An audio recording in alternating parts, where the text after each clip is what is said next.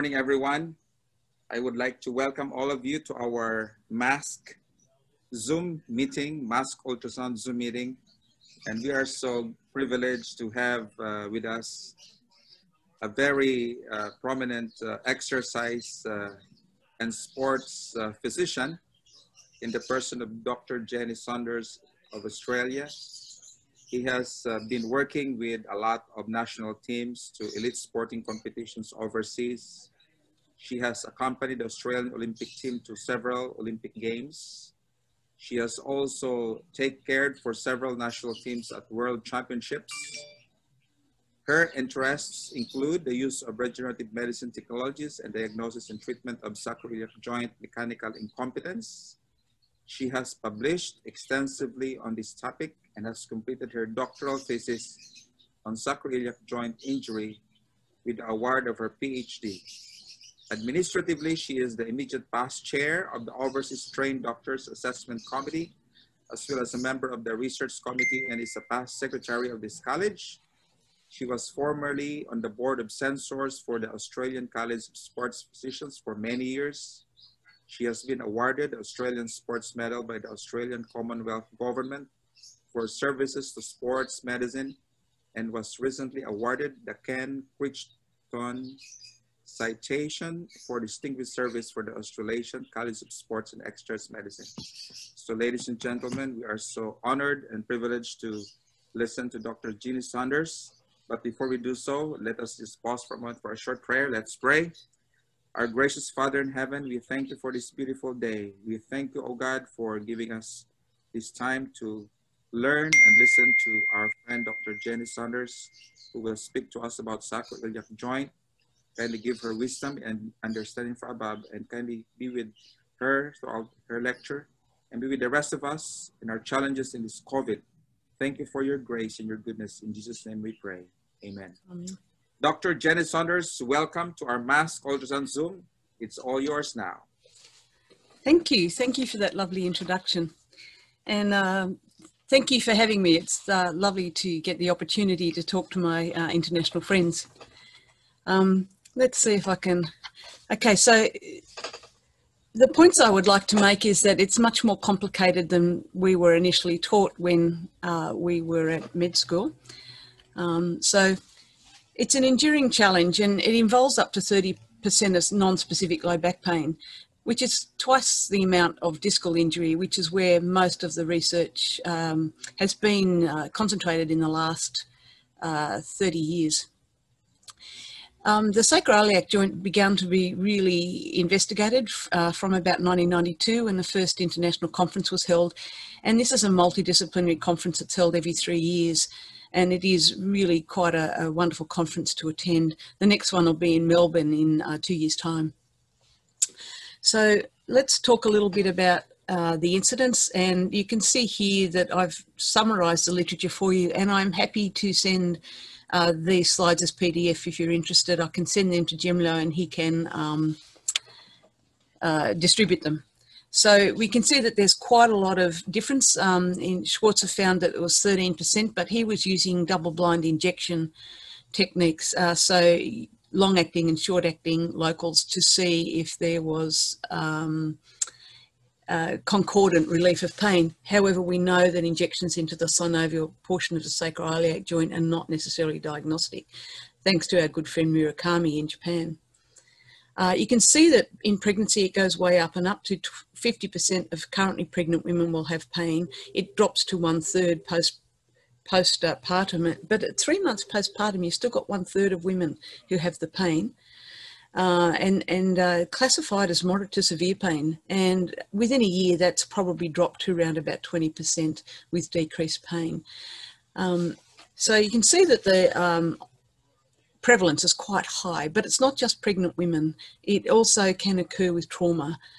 So a fall onto the buttocks, a motor vehicle accident, particularly rear enders where the foot's on the pedal, or repetitive microtrauma. So in athletes, people who constantly jump and land, we see it in dancers, hurdlers, basketball players, anybody who's constantly landing and getting that repetitive microtrauma. We see it here in Australia a lot in our rugby players because they're always being or frequently being pushed onto their buttocks in a tackle. In the past, we've always just looked for localised pain around the sacroiliac joint, but we do know that this condition is referred to as pseudosciatica, and it does have referral to the leg. And often the presentation may be quite distance in time from the trauma received, and they don't often seek help until all their accommodative strategies start to fail. So we'll go into that in a bit more. So these are the types of trauma we see. The slip and splits on wet tiles, the fall onto the buttocks, the motor vehicle accidents we've talked about, and also the remoteness between the trauma and the presentation. So in sports, we have the multiple microtraumas occurring in basketballers, netballers, dancers, gymnasts, hurdlers, long jumpers. The gymnasts have two sources of injury. They're repetitive landing, and also they fall off their apparatus a bit as well. So how does it actually present? What are the pain presentations? Well, this is the work of Fortin from 1994. And on this diagram here on the my left-hand side, you can see he injected hypertonic saline into the synovial joint of asymptomatic controls. And you can see that the pain referral was actually quite localised. But when he injected it into, and the other map on the side, he had 54 symptomatic patients that he injected hypertonic saline into the synovial joint. And this is the referral pattern he got. He got it referring down to the posterior thigh. So he was able to show that patients with symptomatic SIJ do get referral. Now, this is Murakami's work, which is just superb. And he had 100 consecutive patients, and the top pane shows pain, the bottom diagrams show where people felt pins and needles or leg numbness. And you can see that the majority get pain in the localised areas, so that's 94 out of 100. And if you add the other 4 there, it's still in that localised area. But you can see that over a third referred to the lateral leg, even right down as far as the foot. A minimal of people, 3%, but still there. And then you've got this 23% referring to the groin. And this is something I've also noticed, and in my work, in my published work, I basically got the same distribution as Murakami, though with half the number of patients. So you can see that it's a lot more than just pain at the localised region. And I'd strongly suggest to you that if you are seeing a patient who has leg pain along with their buttock pain, that you consider this as a diagnosis and you should clinically examine for it. Don't just assume it's going to be discal or due to the lumbar spine. So what does it do? It connects the spine to the pelvis. It provides a mechanism to transfer the weight of the trunk to the leg. It also assists with torsion of the pelvis in walking. And all of this requires the sacroiliac joint to lock or become stable. So probably one of the best ways to look at this is the integrated model of function, where it is to transfer the loads generated by body weight. And if you have efficient transfer, then you'll get efficient function. So let's look at the anatomy. We need to look at the bony architecture, its ligamentous structure and the muscular structure. So the bony architecture is quite interesting. These are very poorly reproduced from Lawson et al. And this shows on the left the CT scan of the joint, and then on this side, this is a gross anatomy slide that was in black and white. It's taken directly from Lawson's paper. We can see here that this isn't a straight joint, it's curvy. And it's described as having ridges and depressions that correspond, and this is to resist shearing stresses on the joint itself. So it is a cartilaginous joint. It is hyaline on one side and I've forgotten another word, chondral on the other side. But it's basically here to resist the friction, and you can see quite nicely in this gross specimen how that actually occurs. Now, neonates are born with a very straight sacroiliac joint, and these develop as they start learning to walk. So by the time they're 5 or 6, these are already present. So ligamentous, we have external ligaments and we have an internal ligament. So the external ligaments of interest to us are the sacrotuberous ligament down here, and the long dorsosacroiliac ligament, which is all of this here. So the sacrotuberous ligament helps restrict the movement of the sacrum against the ilium. And in sacroiliac joint land, the word nutation is used for forward bending. And this is because it isn't just a straight forward bend like that. It's more a rotation and a bend at the same time. And backward bending is referred to as counter nutation. So this is normal movement. It's meant to happen. It's only when the movement is excessive that it becomes a problem. And the nutation or the bending forward is limited by the sacrotuberous ligament. And the long dorsal sacroiliac ligament restricts the backwards bending or the counter nutation. The iliolumbar ligament also helps out in this role. And those fibres of all those ligaments are continuous. So now we need to talk about the muscular actions, and I think you're all pretty aware of the need for a stabilisation mechanism. And the first one is the role of the transverse abdominis, which I've outlined here. However, we now know, due to some lovely work by Andre Vleeming, that this force continues to the fascial planes all the way around, right to the fascial planes of the multifidus muscle, therefore reinforcing this whole force of being able to stiffen the spine prior to movement. And that's the role of the multifidus, aided by the transverse abdominis muscle. So we know that sacral nutation is the most optimum way for the SIJ to transfer force. And what happens when the ligamentous or function of the SIJ is disrupted is it tends to stay in sacral counter nutation, which is not a very efficient way to transfer force. You're going to misalign these joint surfaces of the sacrum with the joint surfaces of the ilium. And that's why people find that their stride is shortened. They feel they can't transfer weight very well. So other words that often get used in sacroiliac joint problems are the concept of force and form closure. So form closure refers to any interruption to the structural parts of the sacroiliac joint, so any fractures to the ilium or the sacrum or to the ligaments, and force closure is a disruption to the muscular force of closing the joint. Now you do need both of these for a very stable sacroiliac joint. The self-bracing mechanism is putting it together with both the ligamentous and the structural issues as well as the muscular issues. You can see you need them all to work for that efficient transfer.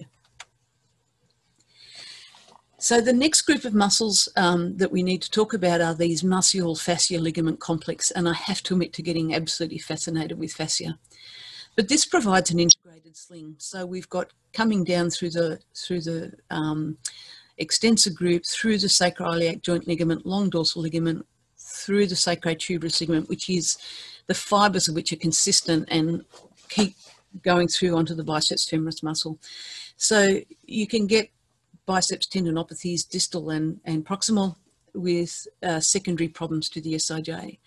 And these slings are very important, and they will, if you lose that initial problem where you've got TA being weak or inhibited, or gluteals being inhibited, these slings will take over and will be overused, and they'll also become a source of pain generation. So we talk about the two systems, intrinsic and extrinsic. So we need those innermost layers, and we know that when people injure their sacroiliac joints, pain inhibits the function of those innermost layers. So people will often present to you with overactive slings, whether they're the anterior, posterior or sagittal slings, they're all important. So the muscles that fail in the intrinsic muscle are the transverse abdominis and the multifidi, or multifidus as some people would say, and diaphragm can become overactive in response to this, and pelvic floor can become overactive as a strategy for control. Now the diaphragmatic people will be the ones who are holding their chest in, and they may complain of being short of breath. The pelvic floor people may complain of pelvic floor pain as well, but you need to look for it as a strategy for altered function. So this is a paper I talked about before about Andre Vleeming's paper, and activation of TA tensions the multifidus through the connections of the fascia. So that's the image from Vleeming-Schwenke. Posterior oblique slings are pretty easy to understand, latissimus dorsi with glute max. And you will find that if this is the loose SIJ on this side, then the contralateral latissimus dorsi will become tight, and often that shoulder will be slightly anteriorly rotated as a result of that, and predisposes people to shoulder impingement. So anterior oblique slings, we have here the oblique muscles of the abdomen, so in external and internal oblique, through the pubis with the opposite side adductors. And this is often a source of adductor tendinopathy. This is unpublished work. Oh, dear me, what happened there? It's from a medical student from his studies that he did for his Bachelor of Medicine, and he did a very lovely anatomical study around the pubis, and he's able to very elegantly show the continuity of the fascia of the oblique muscles right through to the adductor longus. His name is Isaac Lugui, and I'm trying to get this published for him. He's just finishing his radiology studies. So how do we assess it? Well, we use the European guidelines. So we've already talked about the things to look for in history, and in the clinical examination there is not one test. We actually look for clusters, as they are more accurate and will increase your kappa value. So I'll talk about imaging a lot later.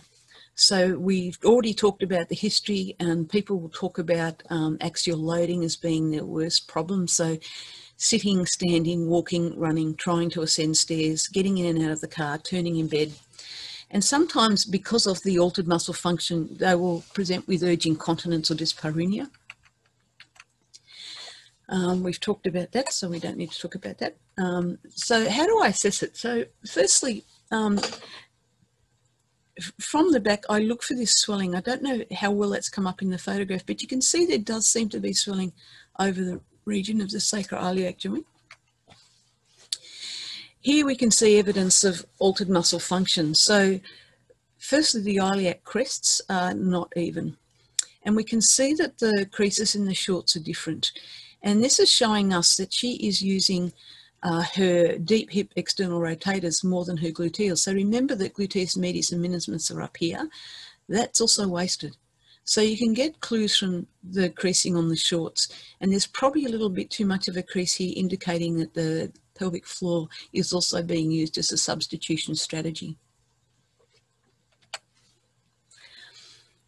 This lady is exhibiting some other strategies. I think you can see she's unweighting the right very slightly.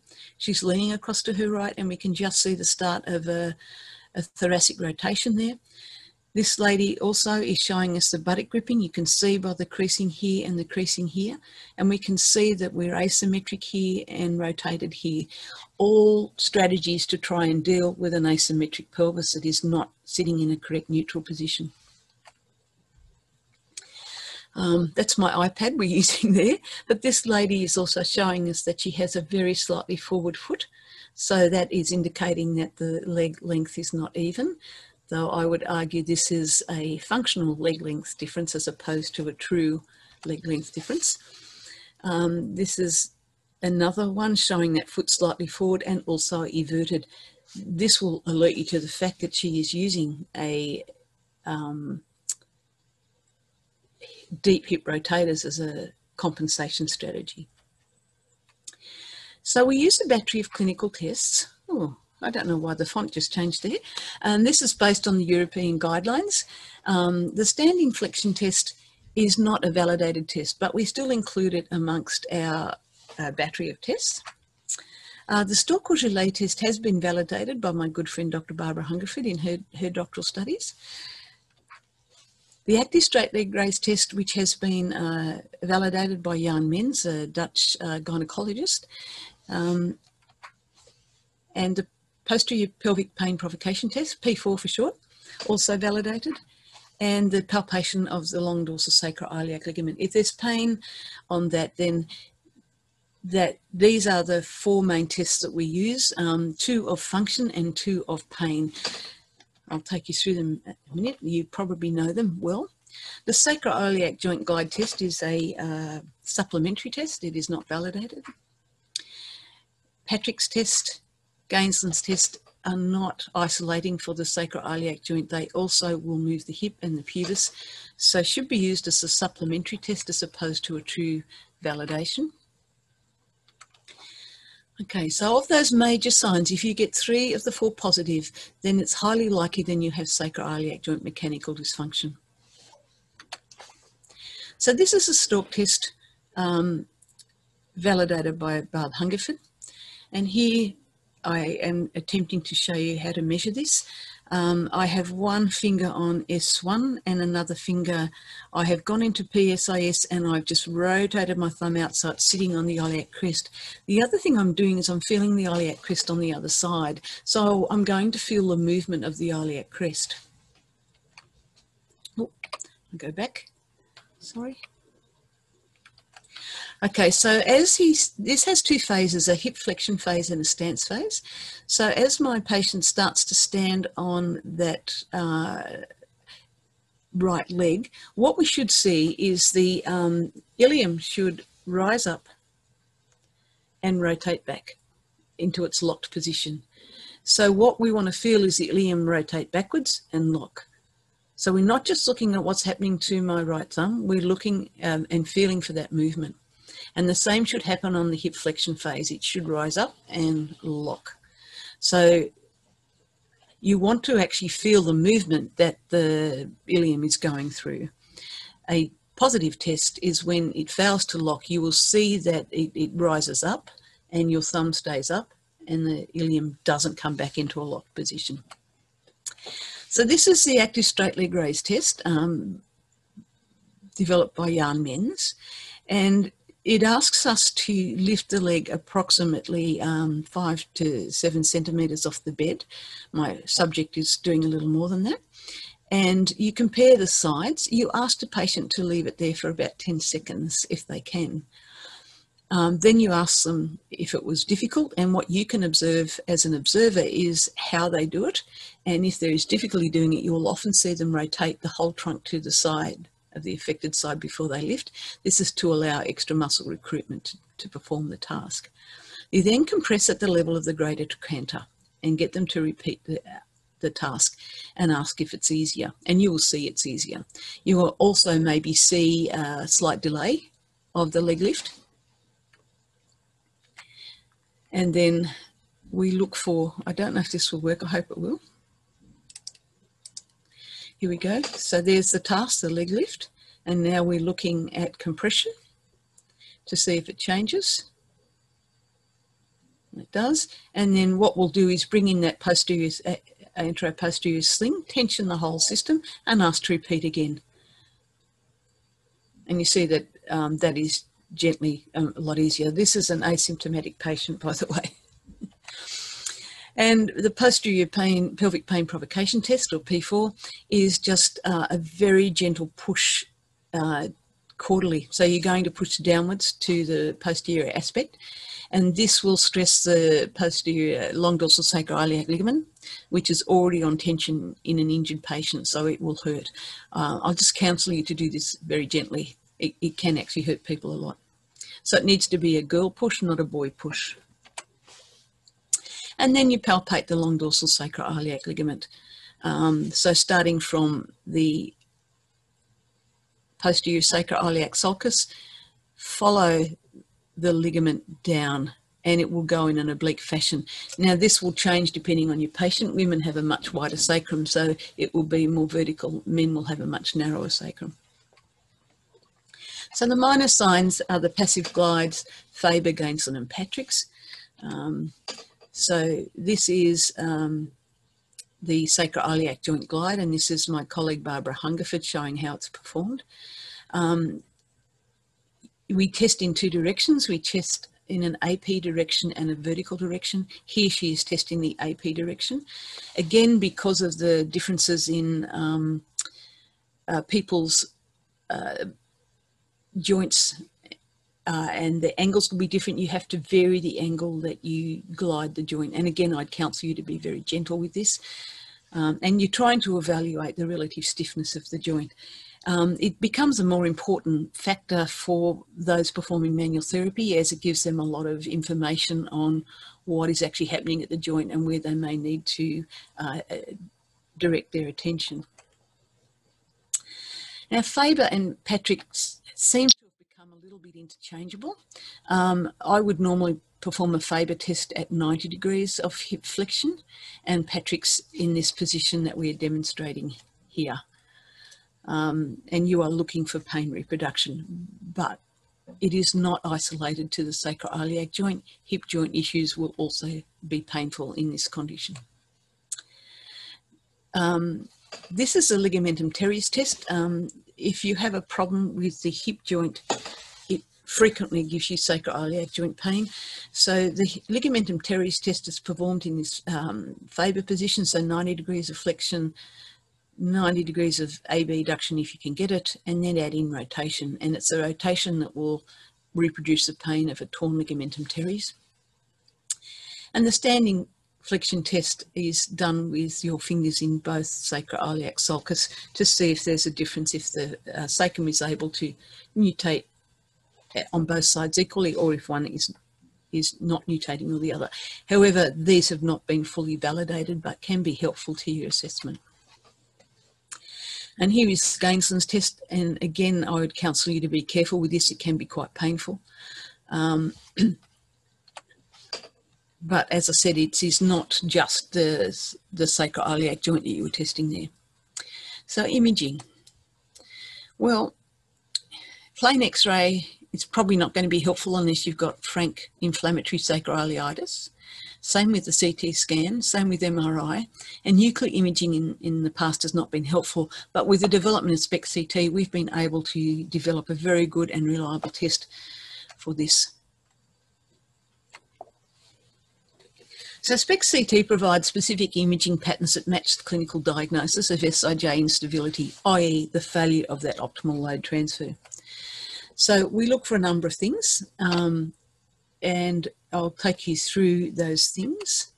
And what we see on the CT component is we see an increase in the sclerosis. And this is because the joint doesn't ever return to its neutral position. It's always sitting slightly offset.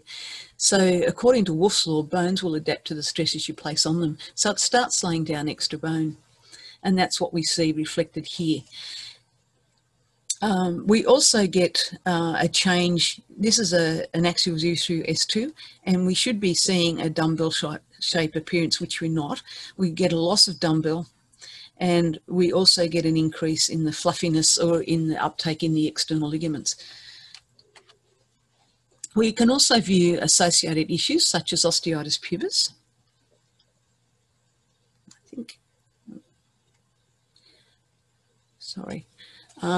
And we can also see the hamstring insertions and adductor insertions. So what we did is we took 100 consecutive patients we had identified it on a clinical basis, and we applied those criteria. We then had 30 patients who had non-specific low back pain, so they presented with similar pain patterns but did not have those clinical signs. And we had 30 people who were undergoing bone scanning for a totally different reason without back pain, and we compared them. And we found that when we did that, we had very good sensitivity and specificity and very good positive predictive value. So we do believe that this is could be used as a gold standard. So current views on diagnosing sacroiliac joint dysfunction, according to the European guidelines, that's the clinical examination. The double injection, which is often touted as the gold standard, I do not believe is, and I'll take you through that shortly why. And Laslet's pain provocation tests, which were done prior to some of those. The P4 test hadn't been validated, the active straightly grazed test had not been validated. So Laslet also used a double injection technique as his gold standard, and therefore I believe he got false results. So with the double injection, local anaesthetic is injected into the synovial portion of the joint, And this has a high false negative rate as the pain generators are frequently outside the joint. And this is from Murakami's work again. So I don't know that I've put Murakami's work in. I thought I had. What Murakami did is he had patients, he had 25 in each group, and for 25 he injected the synovial joint, only 9 of which got pain relief. The other 25 he injected around the joint. So he didn't inject into the synovial joint, he injected around the long dorsal sacroiliac ligament, and he had 25 of his 25 get pain relief.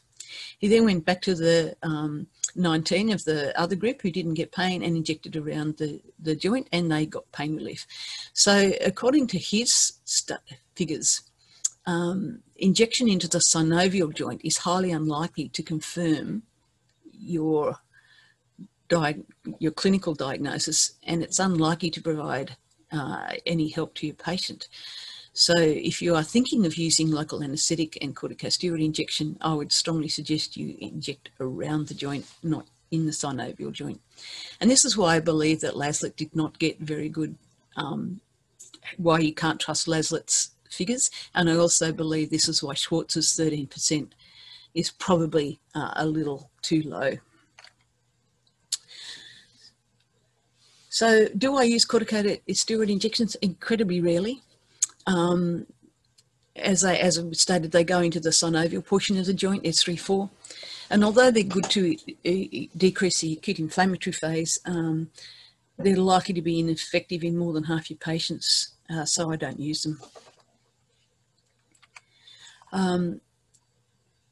If you are using a radiologist to do your injection, they will only ever inject the synovial portion of the joint. The pain generators are outside the joint, and they are those external ligaments that have been working so hard to try and prevent the sacrum from going into nutation and counter nutation. It's a very short-term solution, 3 to 4 weeks maximum. And if you have access to expert manual therapists, we can get the pain to settle with that manual therapy alone. A little bit more on these, there's also Berthollet also found that diagnostic blocks were unreproducible. And I'm not quite sure what I'm talking about here. Oh yeah, I think we've already talked about why I don't use them. So now getting on to the management strategies, how you're going to manage this patient. We do know from our data that 78% will get better with highly specialised physical therapy and reinstitution of the optimal muscle function. That's pretty high. So 4 or 5 patients will get better with that approach. And the remaining 20% will improve with injection therapies. Now, our studies initially were on prolotherapy, which we did CT guided, but more recently I've compared PRP to glucose using ultrasound guided injections and found that PRP is superior. So our strategies are we treat with manual therapy for optimal alignment and muscle positioning. We maximise the muscular control, and here we don't just go into exercise. We see if there is loss of neuromotor control. So we look at the muscle function on ultrasound and EMG biofeedback first before our exercise prescription. We trial bracing to assist, and then if these things fail, we consider injection and surgical fixation, which in our long study of 1,500 patients was only required in 0.2%. It's becoming very popular because there is now minimally invasive surgery to be done, and it's being very heavily marketed around the neurosurgery population who don't do any of the other things. So my advice to manual therapists are choose therapies that don't cause pain, because remember, pain is going to continue to inhibit those stabilising muscles. Also, patients tell me they don't want to go back. It's too painful. So some of the things you can use are muscle energy technique, dry needling, fascial or visceral techniques. And I ask my physios to avoid deep tissue massage. And elbow pressure can be very painful, and it can actually injure the fascia. And Carlos Deco and Robert Schlepp's work in the fascial world is very interesting to review. So what do? Well, we don't just prescribe exercise. Does this patient need neuromotor control, i.e. have those muscles become so inhibited the brain can't find them. So we look for that. And if that's what we need to do, we reconnect brain with muscle using those biofeedback techniques. Does this patient just need specific exercise, i.e. they have neuromotor control, but they're using all the wrong muscles to do stuff? Or in a general pain world, do we just need to prescribe general exercise? And I have to say, for my patients, it's very rare that we go straight to general exercise. Most of my people, we are having to start with neuromotor control. It's very rare that I'm going straight to specific exercise. So we check the neuromotor control, and if it's absent, we commence retraining. We establish an exercise home program using the keep it simple, stupid principle, and we don't overwork the patients. We provide them a little. We do emphasise that this is brain retraining and not exercise. We do it for small amounts frequently, otherwise the brain just doesn't cope, and we progress to specific exercise and a graduated program. We get them into an exercise class ASAP because we find that they do the exercise and that they get a lot of social benefits from being with people who are also struggling. The other thing we do is we keep them functional. Muscles learn what you teach them in the position you teach them. So if you're doing something in a non-functional position, the exercises may not translate to strength in the activities that your patient needs, such as walking, standing, sitting, arising. And here I'm talking about muscles such as exercises such as clams, which I find absolutely useless. So we contract the muscle in isolation, then we teach it in combination, and then they combine with functional activity. So how do we do this? Ultrasound to look at the function, and this is an ultrasound taken on a not very expensive machine that physios may have in practice, and we can see here our 3 layers of muscle: external oblique, internal oblique, and transverse abdominis. Here we can see what happens when they contract, and here we do see that we have got a good contraction of transverse abdominis. Remember, it's a very small muscle. It's mainly type 1 fibers. It's the dude that does all the stabilization. It's meant to be on all the time, working in the background. It's not powerful. And here you see an incorrect contraction where, yes, TA has activated, but look at what internal oblique has done. So we don't want internal oblique working excessively in minor strategies. So the bracing, this is a small sacroiliac joint belt. It can be worn, it needs to be worn around at the level of the pubis to get the compression of the sacroiliac joint. Some people do not tolerate these because they dig in a little too much, which means the sacrofix shorts that we're seeing here may be a little bit more comfortable. We did a study on these showing their efficacy in acute SIJ injury. We were able to decrease the pain by 50% for those initial presentations.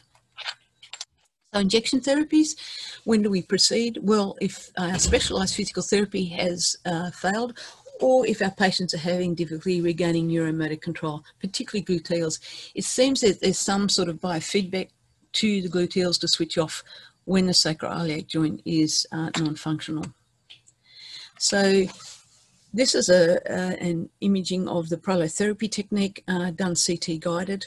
I think now that we probably used not the right recipe here. We inherited the recipe from an orthopedic colleague. We were using a small amount of glucose with marcaine and a dash of contrast. And we now know that putting the local anaesthetic in with the injection was probably decreasing the effect it was having. So we were doing single injections, not multiple injections, to the extra articular areas, and we just did it to the dorsal interosseous ligament. So we went interosseous, which again, Vellini's group has shown is the key ligament to the joint. When they dissected that one, the whole joint fell apart. It was radiologically guided, and it's different to the classical theory of prolotherapists. Our technique was specific, measurable, and it worked. And the reason we did this is at the time that we did this work, there was a lot of disbelief that the classical prolotherapy could work. So we were using a technique that our colleagues could understand. It was radiologically guided, and the only thing we were doing differently was the substance we were using. So I transferred to PRP and ultrasound guided, and initially I was using a Sonosite Edge and I was using a linear transducer. I've now switched to predominantly using a curvilinear transducer, and I use a GE Logic machine. So I wait for 6 weeks because I'm waiting for ligamentous healing. So I get them to avoid loaded activities. We resume closed chain activities, and we resume their strength training. And we tend to use rowing or paddling, walking in water, and deep water running to maintain aerobic activity. So in summary, what we do is we trial specialised physical therapy. That's going to work for 4 out of 5 patients, plus bracing or taping, and then consider injection therapies, and then you return to activity considerations, which may be workplace-based or sport. Oh, there we go. I've got to the end. That popped up quickly. Thank you, Dr. Jenni. That was a very comprehensive and very lengthy lectures of the SI joint. Now we understand clearly what is all about SI joint. But we have some questions here. Is it okay? Please. I'll be reading a lot of questions. The first one comes from Samar Kumar Shah. This question was, any association with piriformis syndrome? Yes, absolutely. When the gluteals, glute medius minimus, stop working, the deep hip rotators take over, and that includes piriformis and the small deep hip rotators, particularly obturator internus and externus, and they will take over that role, so they become hypertonic. So when you're diagnosing piriformis syndrome, I would strongly suggest to you, you need to look further and look at the reason why your patient has it. What is the underlying problem? Have they got an unstable SIJ that's caused it? Is it, you'll get altered muscle function from other back injuries too. Any pain will stop it, stop the normal function. So you need to find the driver. Otherwise you won't fix it. Nice, nice. So it's like a secondary reaction to an existing problem already, right? So the next question is how to differentiate a myofascial pain syndrome affecting muscles in this region versus SI joint pathology. So how do you differentiate a myofascial problem? Yes. Okay. They're linked because again, it's the same thing. You have a myofascial problem, but is there an underlying driver? Why has this individual developed it? So when I see a myofascial problem, and I do see them a lot, what is the reason this has developed? Why has this person lost normal function of the stabilizing muscles? Why are they overusing the slings which connect through the fascia?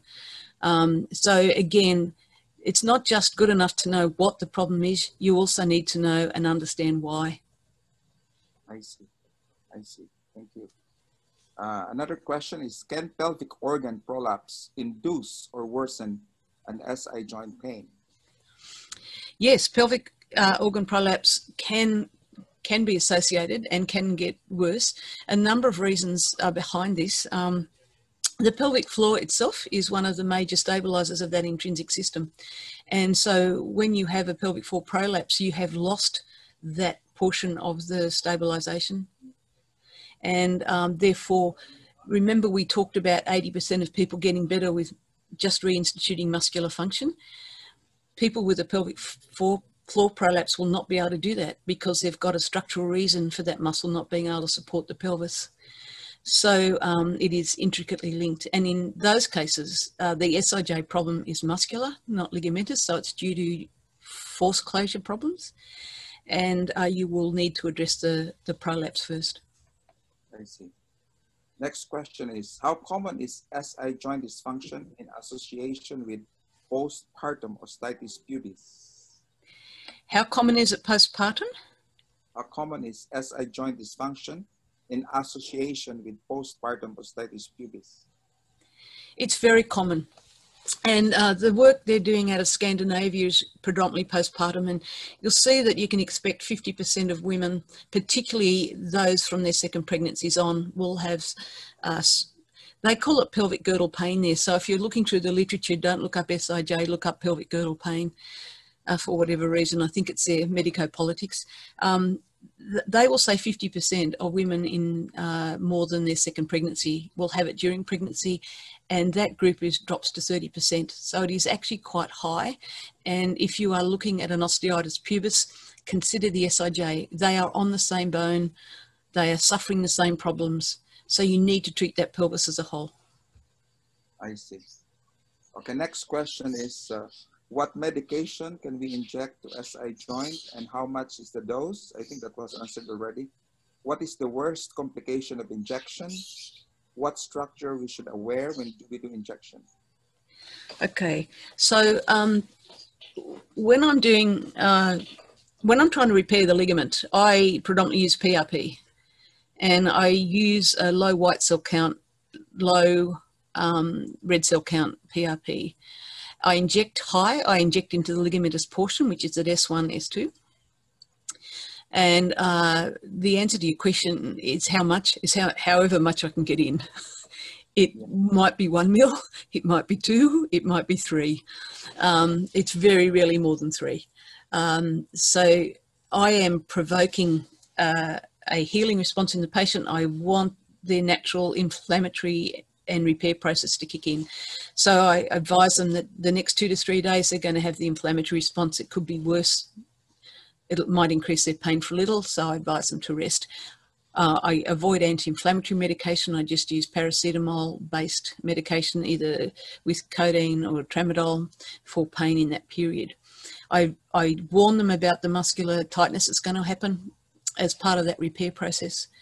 And we don't do anything for 2 weeks. We wait for that repair to get a little bit sticky before they see their physio. And we then restart gentle muscle retraining, making sure their pelvic floor is working, making sure their transverse abdominis is working, and if they're up to it, reinstituting gluteal function. So we do it that way. All the complications I have, I've never had an infection. They're all related to the, well, I don't regard them as complications, but all the things that happen to patients are related to the normal inflammation and process of repair process that we all learn about in pathology. I have had one episode of May-Thurner syndrome on the injected side. May-Thurner syndrome is compression of the external iliac vein. And the patient presented with a slightly swollen leg, saying, why is my leg swollen?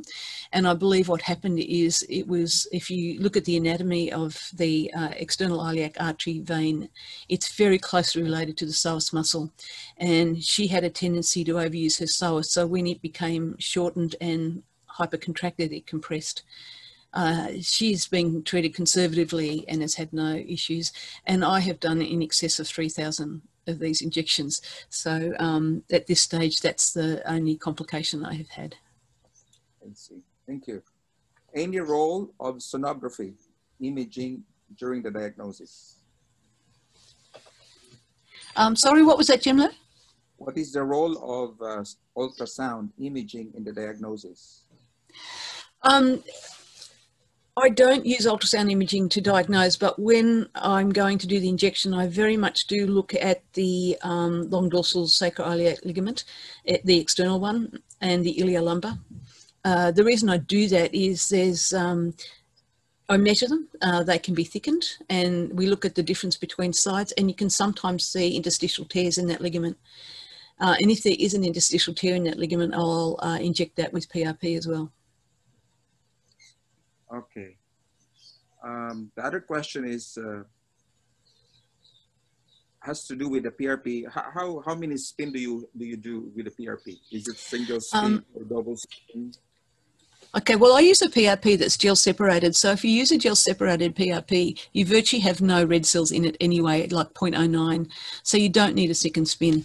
And the good news about the gel separated PRPs is that they also capture most of the granular sites, which can also break down your repair. So you end up with a low white cell count, low red cell count PRP on just one spin. Now, that they are lower in platelet counts, but if you look at the research data, you'll find that their recovery of growth factors is very similar to some of those with high. For instance, region BCT tube is a low white cell, low red cell, low platelet recovery. It's 1.5, 1.6 times. And Arthrex is a high one with 5 times platelet recovery. But if you look at the expression of growth factors, they are similar. So I think there's more to it than just looking at cell counts. I think we do need to look at recovery factors. It's more than just that. But the gel separators are good, and they're very convenient because you've only got one spin. It's 5 or 10 minutes depending on which system you use, and really easy to extricate as well. Okay, I have a question also, Dr. Jen. It has to do with, you mentioned about when you inject the ligament around the sacroiliac joint, and then at the same time you inject at the synovial joint. Is that what you're saying? No, I don't inject the synovial joint at all. I don't worry about it. It's not the pain generator. It may be if you've got someone with inflammatory SIJ issues from like ankle or rheumatology problems, but it isn't the pain generator for those with mechanical. So I just don't inject it. Okay, so you just inject around the area then? Yeah, I do. On ultrasound, you can see the iliolumbar ligament quite nicely. And so I inject along the length of that from sort of S1 to S3. I see. Great, great. There are other, well, somebody is asking, where is the site to refer to teach people from far-flung areas? Maybe he's asking about any specific area where they can refer patients with SI joint problems, maybe, or they're asking about location where you can refer them. Do you have any site for people who may have some issues? I haven't, but I could put one together because I know where I've been lecturing and I know where people do have and are developing interests, so it's possible I can assist that way. There are some people in Singapore, Hong Kong, in Australia. I've got a few colleagues that can help out, some in Sydney, Perth, Brisbane, Tasmania. So pretty far flung, but it is a developing area, and I think it's been ignored for a long time. Right. And what we were taught how to diagnose, we now know is wrong. Yeah. And we can get much better at it clinically. So I'm trying to get that out there, hence my willingness to talk today, because this is a totally fixable problem, and this is something you can help people with. You don't have to condemn people to a lifetime of pain and dysfunction.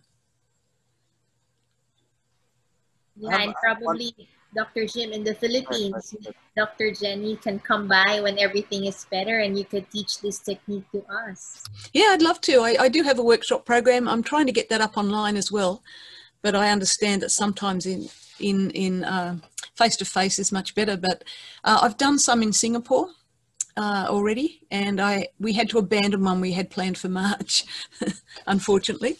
But yeah, once we're able to travel again, that would be lovely. I'd love to meet you all in person. Yeah. Dr. Jen, I have one more question for you. Is that okay? Yeah, fine. Okay. Do you see a combination, let's say, of a sports hernia and a sacroiliac joint dysfunction altogether? And yeah, you can.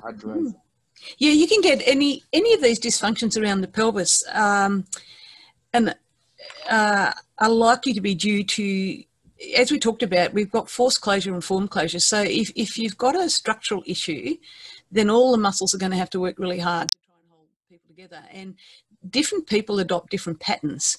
So if they start overusing their internal external oblique, as their go-to strategy, then they can force the tear on the conjoint tendon, producing that hernia. So my approach to anyone who's coming in with adductor tendinopathy, biceps tendinopathy, osteitis pubis, sportsman's hernia, anything around that pelvis, I will always look for an underlying cause. It's not good enough for me to know what the problem is. I want to know what the underlying cause is. What forced the change in their muscle function that this developed? So yes, generally, I agree. I would look for an underlying cause if you have a sportsman's hernia. I see. Well, thank you very much, Dr. Jen, and thank you for your time. I know you're quite busy, and I've seen that you're going from place to place. So I hope you're safe, and make sure you're not in the midst of COVID. So just be very careful, and we thank you and appreciate your time with us today. Thank you so much for your invitation. Yeah, thank you. So looking forward to more face-to-face workshops in the future. Let us know if you have anything. You just email it to us, and then you will spread the word. So okay, I do have one up on my website on basic PRP to understand it if anybody's interested, and I'll send you the link, Jimlo. And I'm assuming you would like the PDFs of the lecture? Yes. I'll send them to you also. Okay, thank you so much. So I appreciate all your generosity. You're so nice. You're so good. Thank you very much. Thank you. And thank also our people. So is it all right if I post this on our YouTube? We have a YouTube channel. And yeah, that's fine. Okay, thank you. Thank you. Thank you. So we'll post this in the Facebook, in the YouTube channel.